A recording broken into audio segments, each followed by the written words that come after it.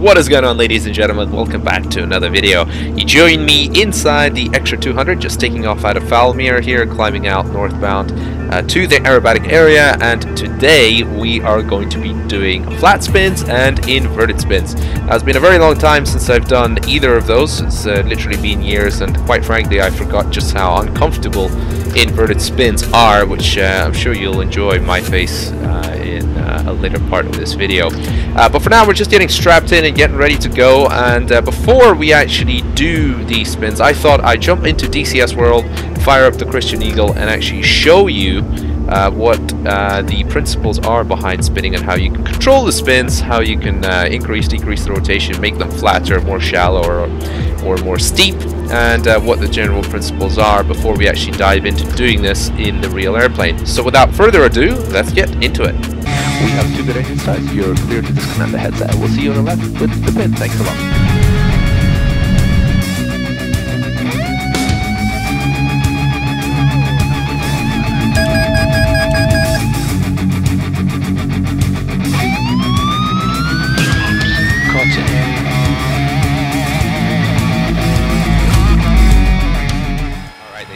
Now, before we jump into the real-life video of me doing a flat spin in the Extra 200, I thought I would just demonstrate some characteristics of spinning and how to get into spins and how to increase the rotation or decrease the rotation or make them flat in a simulator. We've got our Christen Eagle here in DCS World. Now, I have flown the real thing as well, I mean the real Christen Eagle.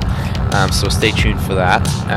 But I can tell you that in general there is no good propeller-driven aircraft aerobatic simulation anywhere, I think, for any simulator. However, there are some things that Christen Eagle in DCS does do very well relative to the real thing, and certainly some characteristics are very similar. So first of all, I'd say something like the roll rate. This is pretty much exactly how the real thing rolls, and it's very sharp and precise, and I do love that in DCS. And the other thing that we can demonstrate is spin characteristics and how to get into spins, out of spins. First of all, a spin is essentially when how it happens is that one of the wings is stalled more than the other, so one wing produces a bit more lift, that creates rotation, and that's how the aircraft gets into a spin essentially. So I'm just going to stall it, so kill the thrust, full back stick, and full left rudder, and there we go. Now we're in a spin, so we can keep it in a spin indefinitely if we just keep these controls. So full left rudder, full back stick. Now if I move in spin aileron like this, I will increase the rotation of the spin, so you'll see that now. So there we go, the spin is becoming a little bit faster. Now if I want to decrease the rotation, I'll go out spin aileron, and now that will decrease the rotation. Not quite as prominent in the Christen Eagle here. However, what happens if I want to make it a flat spin? Well, I add throttle, and now the gyroscopic, or the precession of the propeller has now lifted the nose because the force is acted 90 degrees through the disc, and now we are in a flat spin. So this is what it is. There we go, flat spin. Now to recover, what I want to do is full in-spin aileron, full forward stick, reduce the throttle, and full opposite rudder. So now it'll take a little while, but there we go. Now we are fully recovered. Keep that 90-degree downline, and then we pull out. So in a nutshell, that is, you know, how you can control the spin. And also one thing I should mention is that in the Extra there, what we did was we didn't just stall it and made it spin initially like a normal spin and then transition into a flat spin like what we did here. What we did there was we sort of went up into a stall turn or a hammerhead. It's very difficult to do here in the Christen Eagle, but there we go, we got it. Now full back stick and apply throttle, and there we go. Now we're in that flat spin again. So that's how it is. And to recover, once again, there we go, kill the throttle. That'll increase the rotation here very quickly now, but then we recover.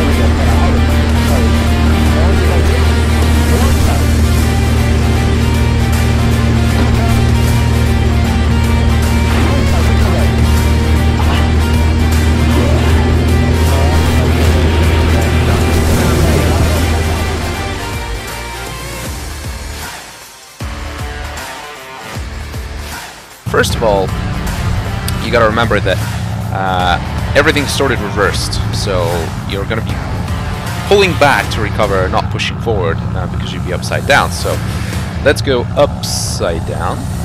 We kill the throttle, and now it's just going to be the opposites. We're going to push full forward as it starts to stall, and then just do the left rudder, and then wait for it to get into an inverted spin. Speed is dropping off. There we go. Full forward stick, full left rudder, and yeah, we are in an inverted spin by the looks of it. I would say that is pretty accurate. So to recover, all you got to do, really, I mean, you don't need anywhere near as much backstick, because you haven't got the tailplane that's you know, restricting the airflow over the elevator. So you just got to do opposite rudder and just a little bit of backstick. Now, you didn't see that because of the ocean all that well, how we recovered. We recovered super easily and quickly. So we can try that one more time here. Perhaps if we do it over land, you'll see it a bit better. And certainly, if you do it in real life, I mean, it goes without saying, but don't do it over a cloud, because the last thing you want to do is you want to be in a spin over in a cloud and then have no visual references to recover in real life. So let's try that again. Let's go inverted and kill the throttle and just keep it level. Okay, full forward stick, full left rudder. Here it goes, and there is an inverted spin. Yay! Okay, now let's go opposite rudder, and there we go, and a little bit of backstick, and it recovers super easily. And real life is exactly the same. It is very easy to recover from an inverted spin, but make sure you don't get confused which way the nose is spinning, because when you're upside down, especially if you look kind of behind you like that, you might misinterpret which direction you're spinning in, and you might put in the rudder to help you with the spin as opposed to try and get out of it. So that is something to keep in mind for sure. But anyway, let's jump into the real Extra 200 and see how it all works in real life. And I can tell you, in real life, doing inverted spins is highly unpleasant if you're not used to negative G, which I am not, and something that I need to get used to.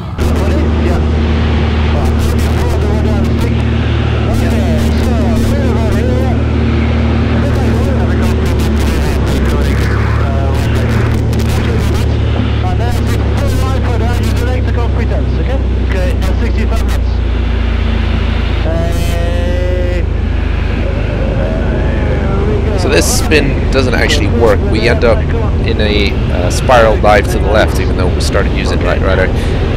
Suspect maybe that's something to do with the characteristics of the Extra 200. It doesn't want to spin to the right. Not sure, but either way, ended up being a spiral dive with negative G's, so that needs to be repeated.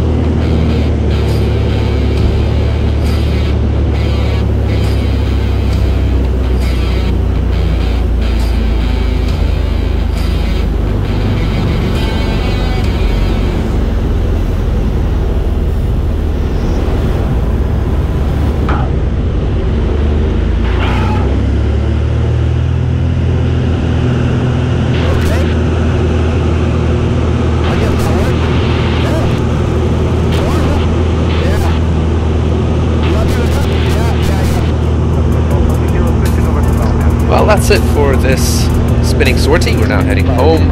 Enjoy the landing. Please do make sure to smash the living daylight out of the like button if you enjoyed this video. Subscribe for future ones, and hopefully I'll catch you then. Adios.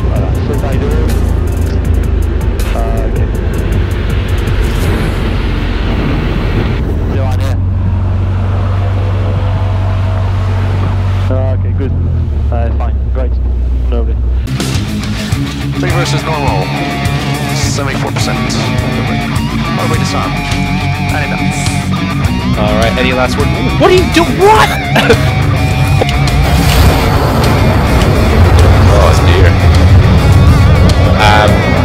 Let's try that one more time.